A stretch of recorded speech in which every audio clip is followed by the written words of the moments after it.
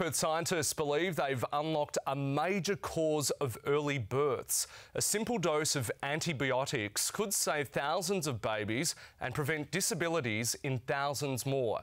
Jessica Page has the story.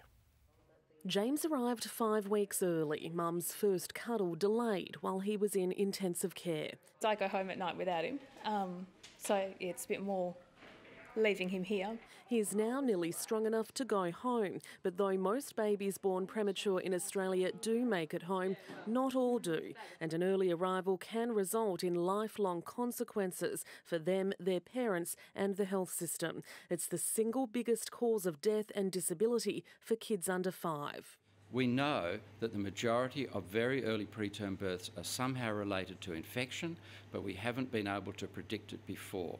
Now Perth scientists have joined the dots, pinpointing 4 bacteria that together are the first reliable warning of preterm birth. Between 40 and 50% of women who fit these criteria will give birth preterm.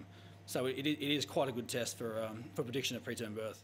The next step is a trial to treat those infections with antibiotics and probiotics. If it works, doctors here say it'll be a game changer that could save 4,500 little lives every year.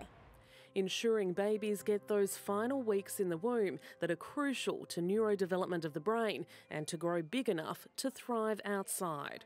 Well, then we not only have healthier, happier kids, but we also save a hell of a lot of money. Scientists say obstetrics' holy grail isn't beyond reach. The overall goal of this research is to stop prematurity.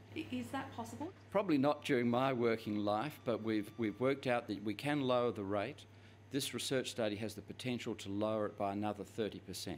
And that's priceless. Jessica Page, 7 News.